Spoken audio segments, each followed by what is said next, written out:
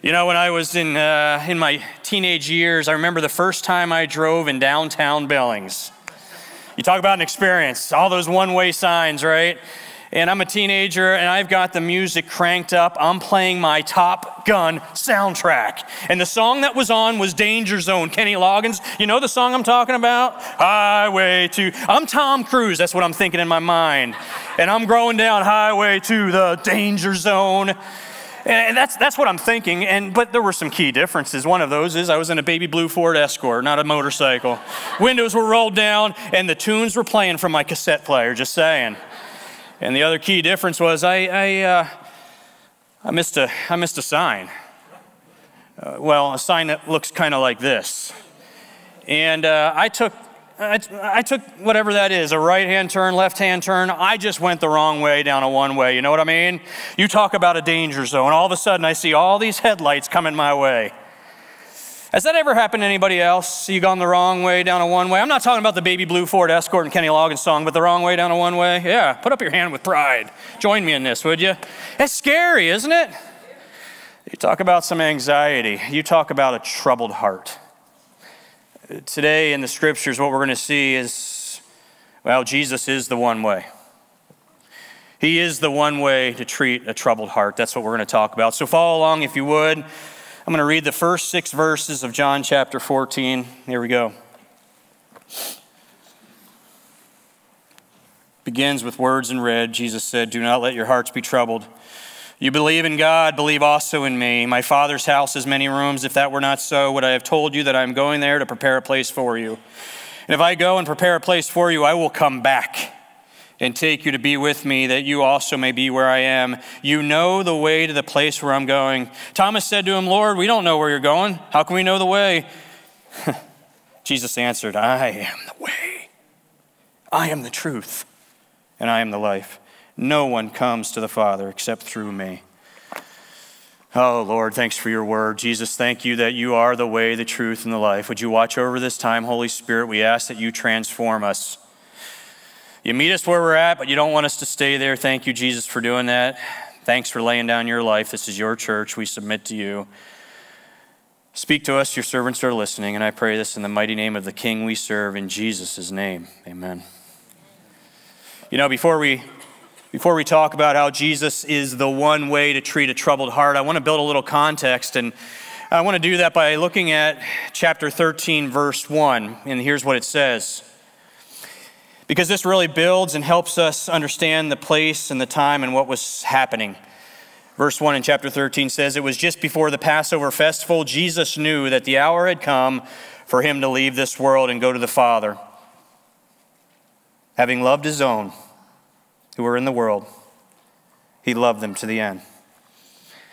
You see, at this point, Jesus' public ministry has ended. The hour for him had come. The gathering that's taking place right here is a private setting. It's a very intimate time. He's there with his disciples for one final meal before his crucifixion. And the dialogue he's having with them, this discourse that he's having with them, is known as the upper room discourse because it takes place in the upper room. The upper room of an unnamed house belonging to an unnamed person. That's the setting. Think about that. This all-important conversation that takes place with Jesus and his disciples shortly before he dies is in somebody's house that we don't even know anything about the house or the person. And this discourse that Jesus is having, it's the longest one recorded in the Gospels because it begins in John chapter 13 and goes all the way to the end of John chapter 17. And one of the things you may have noticed as we've talked about these I am statements in John that Jesus makes is that it seems like every one of them is connected or around very close to some kind of a Jewish festival. Today is no exception. We see in verse 1 there of chapter 13 that the Jewish festival of the Passover is taking place. This is a time that they remember and celebrate their exodus from the land of Egypt. And God himself led his people by a pillar of fire by night and a pillar of cloud by day. So it's a time for them to look back and rejoice and celebrate what had happened in the past, but it's also pointing forward to what's about to happen in just a few short hours from this. Because God once again would deliver his people, and he would do it through the person of Jesus Christ, who is God himself. And he didn't do it by a pillar of fire or by a pillar of cloud, but he did it by way of the cross. And he delivered sinful men held captive by sin. He delivered us from the wages of sin and death. That's what's happening here. God's timing is perfect. This is at the Jewish Passover festival. His plan will not be thwarted. That alone should be a faith builder for all of us. And Jesus at this point had made it very clear to his disciples. They knew with clarity at this point that he soon would die. So they're upset. They're upset. And I want to mention a couple other things that's happening here in chapter 13, right before what we're going to study. First, the betrayer of Jesus has been exposed. We know his name to be Judas. And verse 30 of chapter 13 says that Judas left the group. He's gone. He left. And then right after that, Jesus has a little conversation with Peter. And he informs Peter that by the time the rooster crows the next day, he will have denied Jesus 3 times. Naturally, the disciples are going to be upset. They're distraught. They're anxious. Their hearts are troubled. Jesus is about to die. The betrayer of Jesus has been exposed, and their leader, Peter, is going to deny Jesus 3 times in the next 24 hours. That's what's happening. And we get to verse 1 of chapter 14, and this is what Jesus tells his disciples. Do not let your hearts be troubled. Don't let your hearts be troubled, Jesus says. This is a statement, at least a portion of a verse that we oftentimes hear at a funeral. And it's an appropriate place to mention this for sure. But we need to also keep in mind that Jesus is saying this to his disciples to comfort them in a time where they are emotionally fragile, because they view everything that's happened and about to happen as a catastrophic failure. So Jesus comforts them. Think about this, though. If there was ever a time for the disciples to come alongside Jesus to support him and comfort him, now would be the time. But instead, he comforts and supports them because he loves them to the end. And he says, do not let your hearts be troubled. Do not let your hearts be troubled. There's one thing I want to point out about that statement that Jesus makes there in the beginning of verse 1. It's a command. It's an imperative command because they and we have a choice. We can choose to allow our hearts to be troubled, or we can choose to not allow them to be troubled. What's the very first thing the angel said to the shepherds when Jesus was born? What proclamation did the angel say to the shepherds? Do not be afraid. Do not fear. It's really the same thing that Jesus is saying shortly before his death. Do not be afraid. Do not fear. Do not let your hearts be troubled. And he doesn't just end there. He doesn't say, get over it. Suck it up, buttercup. Don't be stressed out. No, he gives a reason. He gives a solution on how they can treat a troubled heart. Because there, in the second half of verse 1, you can see it in your Bibles. Check it out. He says, you believe in God, believe also in me. You want to know what the antidote for anxiety is? It's an act of faith. Trusting in Jesus.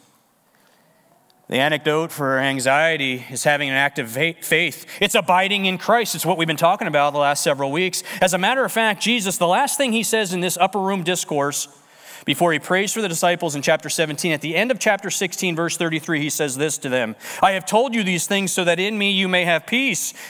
In me you may have peace, because in this world you're going to have trouble.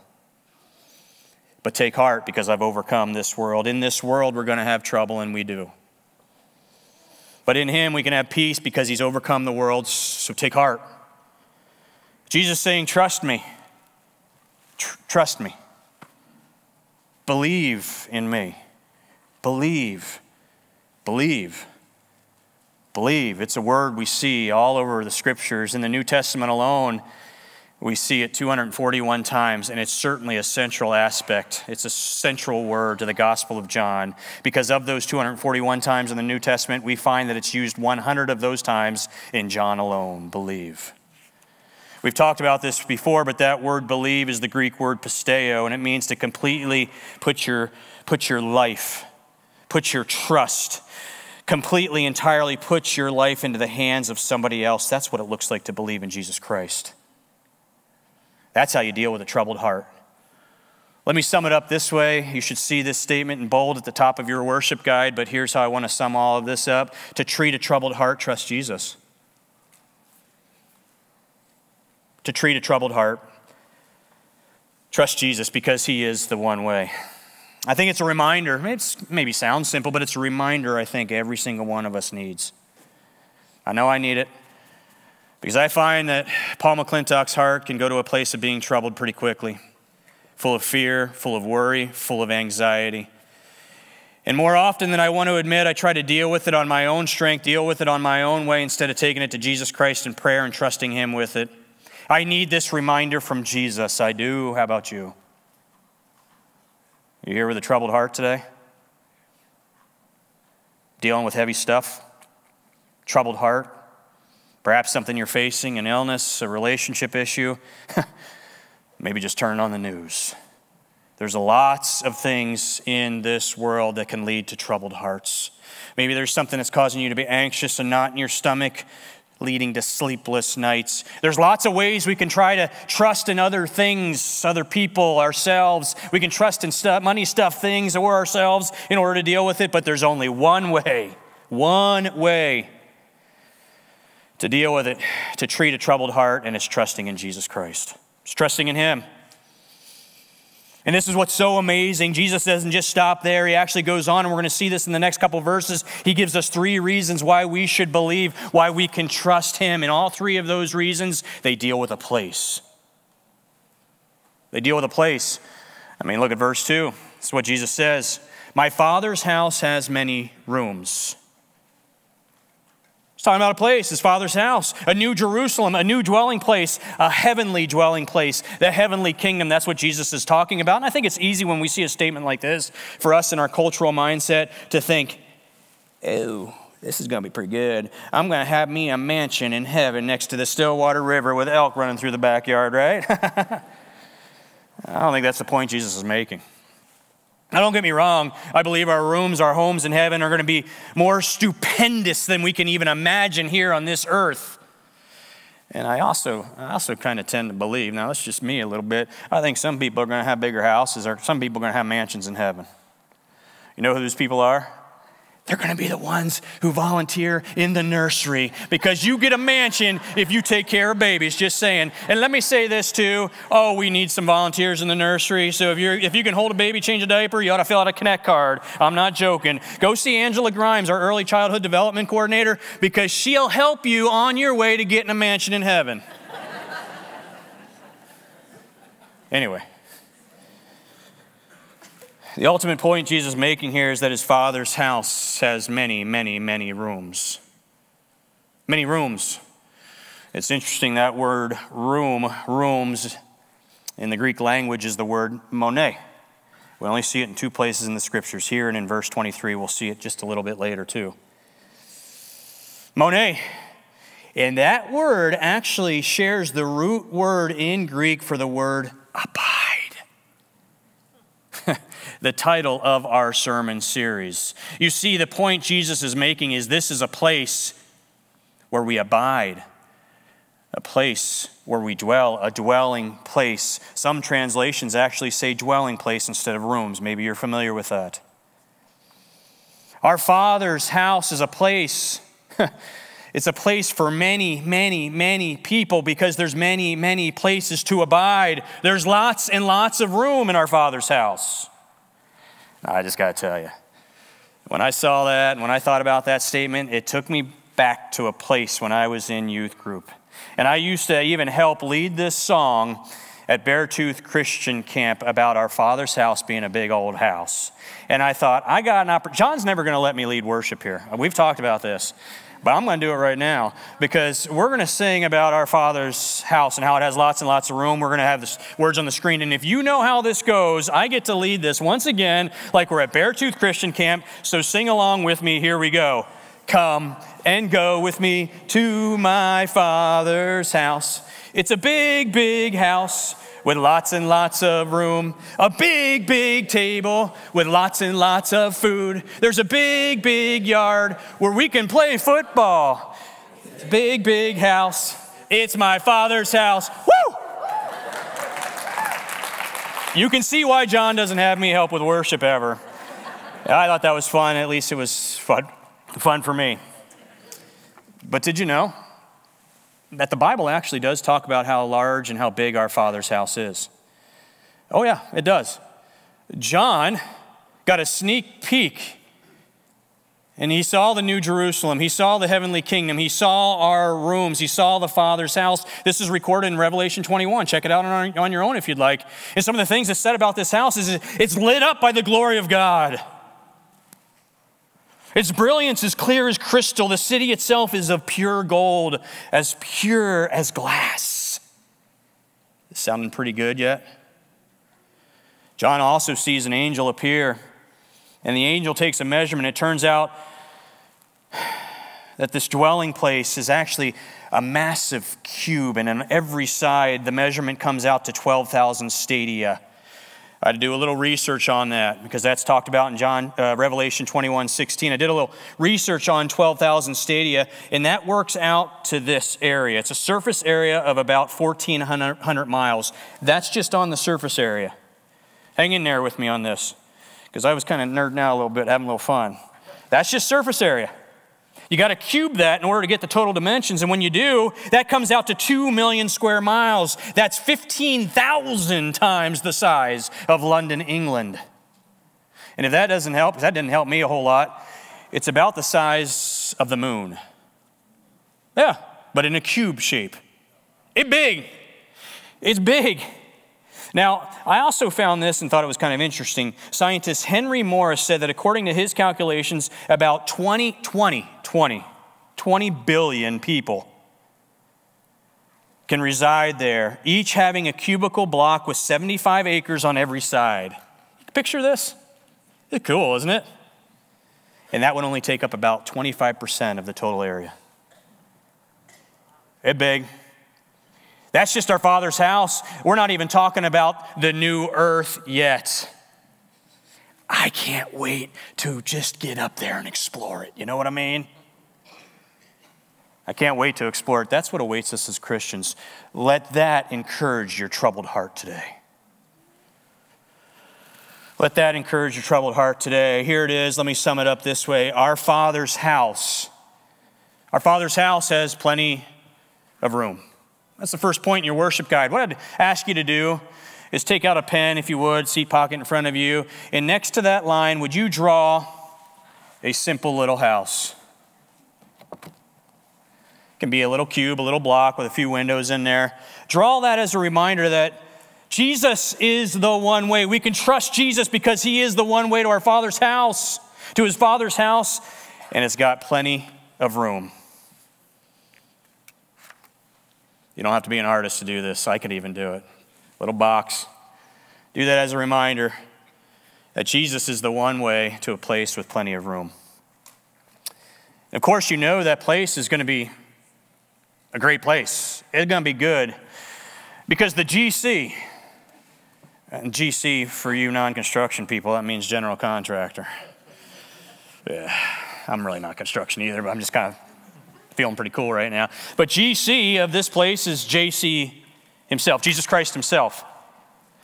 Because the second half of verse 2, Jesus says this, if that were not so, would I have told you that I am going there to prepare a place for you? Now we have to ask a question right now. What's that mean? What is Jesus talking about? What's it mean that he's going there to prepare a place for us? What's he mean by that? Does that mean that for the last 2,000 years, every morning, Jesus is waking up at 8 a.m., putting a tool belt around his waist, and he's been building this house, his Father's house, these rooms for us for the last 2,000 years? No, it doesn't mean that. Fun to think that would be. I don't think that's the case. Or does it mean that every time a sinner repents and begins to follow Jesus, he puts on the tool belt and begins to build a room for them? No, I don't think it means that either. We know the angels in heaven celebrate.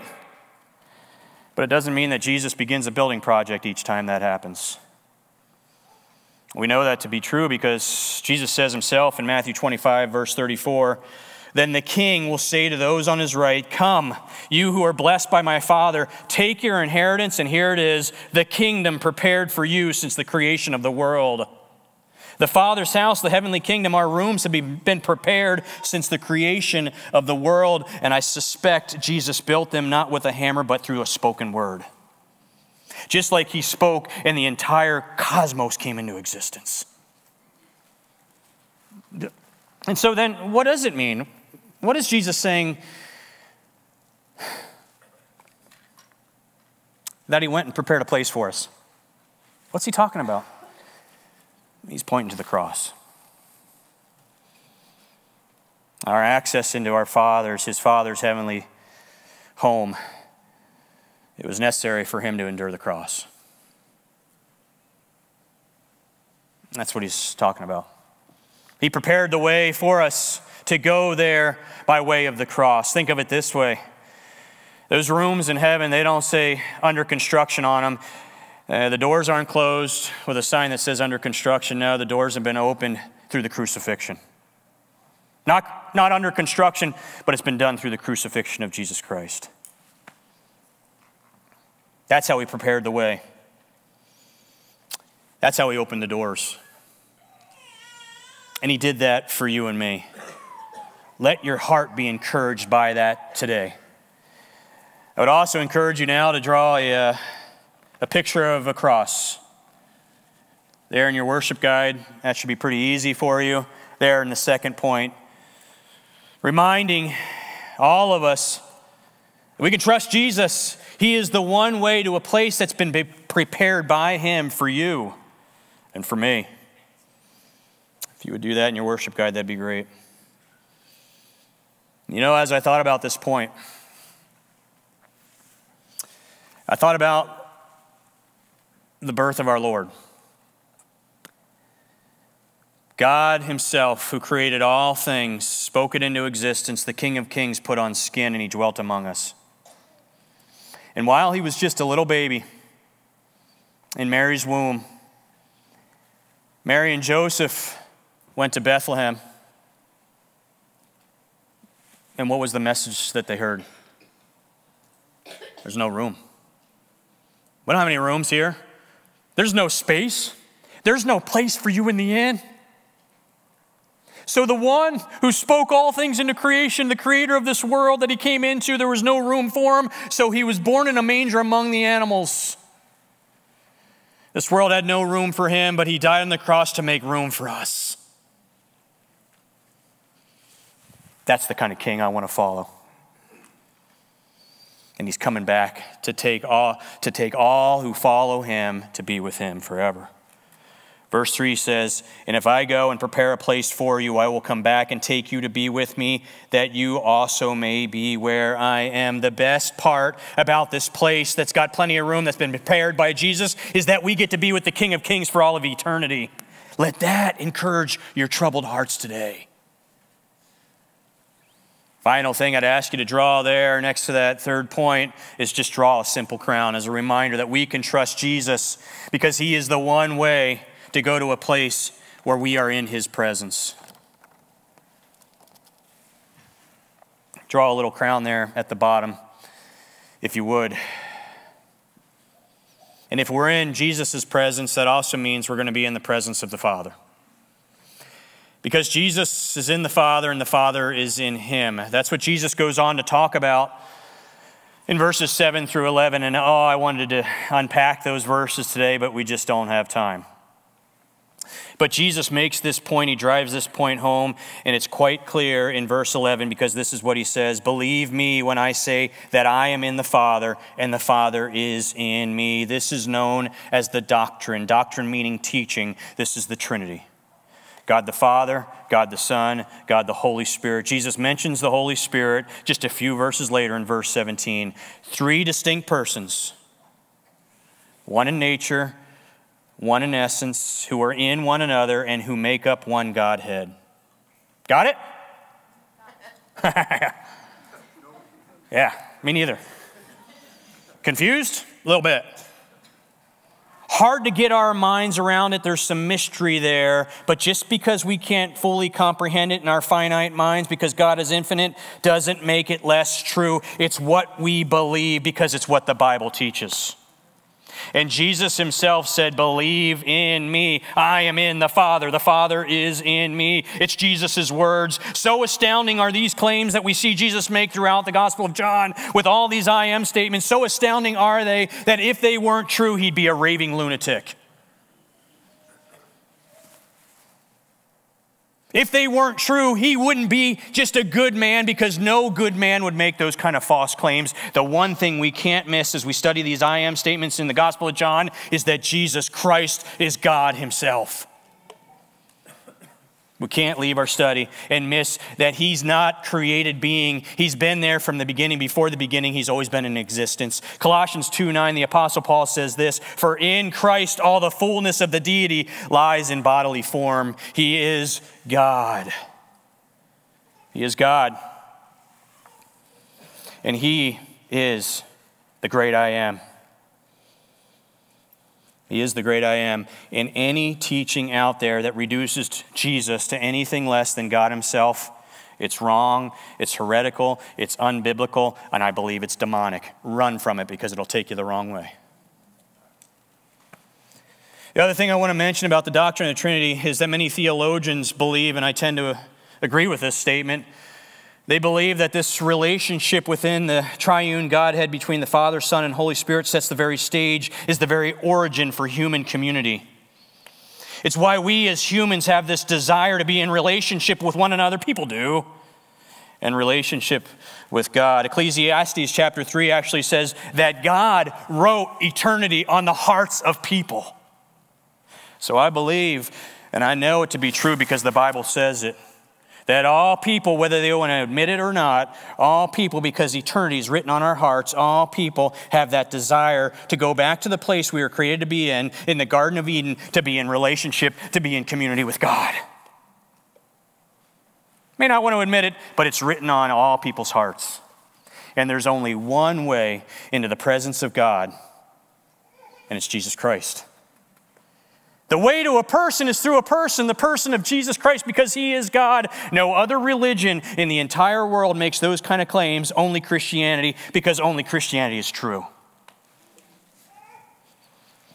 Now some may say, well, Paul, this is all good. Trust Jesus. He's the one way to a place, the Father's house, a place with plenty of room, prepared by him, be in his presence, the 3 Ps. That's great. But I'm dealing with trouble today, Paul. I'm suffering today. There's hardships in my life today. What about that? Well, I'm glad you asked. Because in verse 23 of this very same chapter, here's what our Lord says.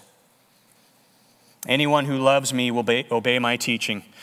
True belief, true faith, a saving faith will result in a changed life and obeying Jesus. Then Jesus goes on to say, my Father will love them, and here it is. We will come to them and make our home with them. You see what Jesus is saying here? The moment that a believer has a saving faith, a true faith, Jesus says that we, God the Father, God the Son, and the Holy Spirit will go and make our home with them. That's Monet, abide, dwell in us. Jesus had to go the way and prepare the way by going the way of the cross. And because he did, he sent the Holy Spirit to be with us. So for Christians today, we have the very Spirit of the living God inside of us. That, my friends, is called power. There's power in prayer, is there not? There's power in prayer. Let that encourage your troubled hearts today. Not only is this a future reality, this is a reality in our lives today, being in the presence of God because of what Jesus has done. He's the one way. Well, after Jesus describes this way and this place, after he says this in the first 3 verses to his disciples, he says in verse 4, you know the way to the place where I'm going. It's almost like he's reassuring them that you do indeed know the way because you know me. But they haven't grasped, they haven't gotten a grip, they haven't fully taken a hold of what Jesus is saying. And so Thomas, he kind of raises his hand right now. I mean, that's how I can picture this happening. And I know Thomas gets a bad rap, doubting Thomas, all that kind of stuff. He gets a bit of a bad rap, but I got to applaud him here because he's demonstrating some courage, and he's asking the question that everybody has. All the disciples have this question. He says, Lord, we don't know where you're going, so how can we know the way? Let me ask you something. You remember a time that maybe you were in a classroom setting, college, something like that. You're being taught, and you're there, and you have no clue what is happening. This happens a lot with me. You don't know what the professor's talking about. You don't understand. You just don't get it. And you feel like you're all alone. And then suddenly, there's that person from the other side of the room. They raise their hand. They say, teacher, professor, I don't get it. I'm lost. And you're just like, thank you. I'm not alone on this. And then the whole room, chimes in and everybody's lost.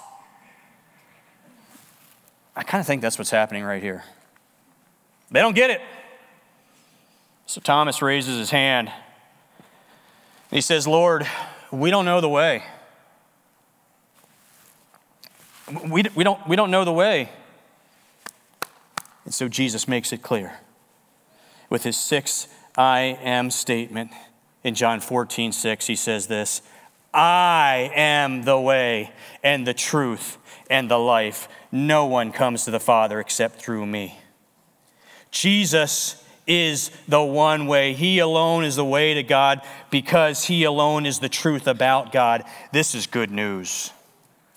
Because in this world, it's pretty hard. It seems like it's increasingly getting harder and harder to know what is true and what is not true, doesn't it? What to believe in, what not to believe in. We can trust Jesus Christ because he embodies the very truth, and that truth is expressed through his word, God's word, the scriptures.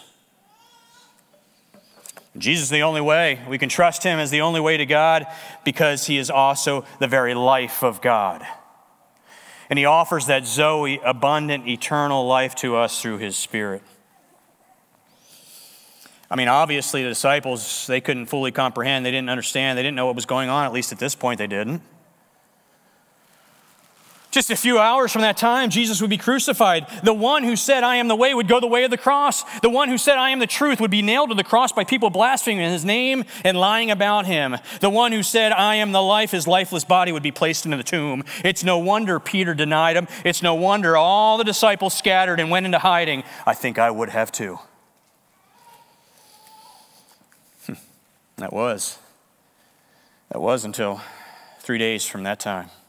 Through the power of God the Father, Jesus rose from the grave.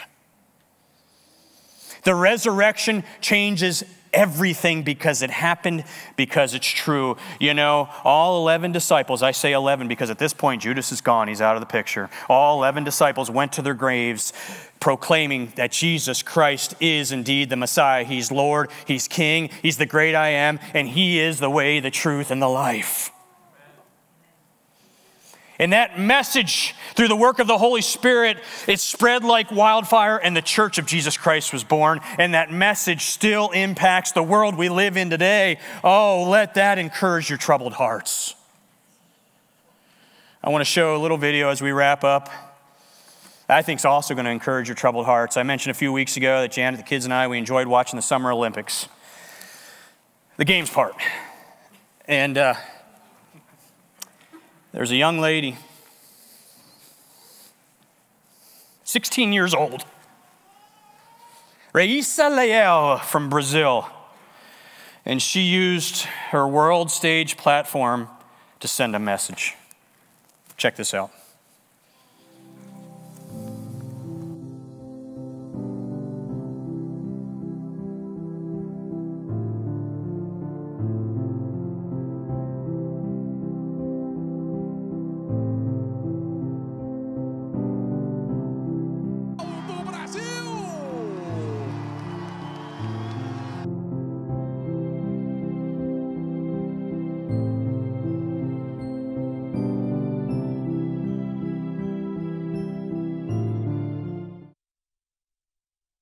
Sign language, I don't, but what she signed there, you could see they referenced it there in the script on the bottom. When a lot of the skateboarders, the other athletes were, doing peace signs, heart signs, whatever. In sign language, she said that Jesus is the way, the truth, and the life. Every single one of us has a platform. May not be on the world stage like this Olympic athlete, but every one of us, we're surrounded by 21st century Thomases, and they're asking the same question. How do I know the way? They're in our classrooms, they're in our churches, they're in our families. They're our next door neighbor. They may not be raising their hand. They may not be saying it out loud, but the heart of the human condition that we have been born into is they're all wondering, how do we know the way? And as Christians, we know the way. We have the answer, and his name is Jesus Christ. And he is the way, the truth, and the life. And he is the one way to our Father's house, a place with plenty of room for all those who will believe, including our neighbors, including all those Thomases out there. And it's a place that he's prepared for us. And it's a place where we'll be in his presence. That's not just a future reality, but that's a reality for us today. Let that encourage your troubled hearts. Let's pray. If you're here today, and I just got to say, if you've been going your own way, no matter how far you've gone the wrong way, God's grace is available for you. Hey, maybe you're here and Jesus is calling you into a relationship with himself. And you've never accepted him, began that relationship. There's only two places we can go. And you've got a choice to make. Respond to him. And go to a place that's got plenty of room, it's been prepared by him, and it's in his presence. You're ready to begin a relationship with Jesus today. You can begin that with a conversation. That's how relationships start. Just say, Jesus, I'm sorry. Tell him you're sorry for your sin. Tell him you're sorry for going your own way, and you're ready to go his way. Tell him you're sorry, you repent of your sin, and you're ready to follow him. You just tell him that right now. Say, Jesus, I'm sorry. Then thank him for being that substitute. He's the one who had to prepare the way and open the door. He did it through the cross. Say, thank you, Jesus, for going the way of the cross for me. And then finally, you can just tell him, right where you're at, eyes closed, heads bowed.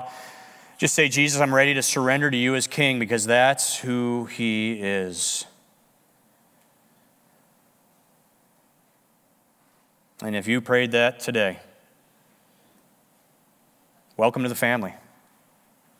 Welcome to the journey. Welcome to the adventure of following Jesus. I'd love to know. I'd love to pray for you. I'm not going to embarrass you. I'm not going to call you out. But with all heads bowed and eyes closed, if you prayed and began a relationship with Jesus today, would you just slip up your hand and make eye contact with me? I believe there's some in the room that God's calling into a relationship with him today, maybe online. Just put it up, keep it up for just a moment so I can see you. Make sure I see you in the back. Praise the Lord. Anybody else?